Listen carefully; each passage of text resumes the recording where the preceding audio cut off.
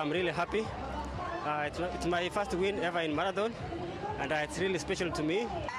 The 32nd edition of the Montreal Marathon took place over the weekend, featuring races of various distances. On Saturday, participants tackled events of 10 kilometers and shorter, while Sunday saw runners taking on the full marathon, 42.2 kilometers, or the half marathon, 21.2 kilometers, both starting at Espace 67 on Ile Sainte-Hélène and finishing at Parc Maisonneuve. Here's your winner of the 2024 Marathon Bénévat de Montréal. Philemon Kiptanui Kibet took the win for the full marathon, finishing in 2 hours, 15 minutes and 9 seconds. I really had good training, and I really focused towards this race, and I'm happy it just went the way I wanted.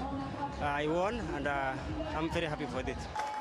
On the women's side, Mélanie Desautels secured first place with a time of 2 hours, 46 minutes and 16 seconds. Last year, the marathon attracted 20,000 participants, and this year's turnout exceeded that number. It's the biggest running event in the province of Quebec. It's one of the biggest in the province of Canada.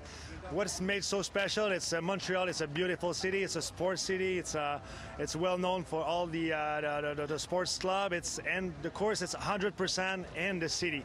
So it's not just the finish line in the city. It's 100% of the city. And with all the 27,000 runners for the weekend, it's amazing.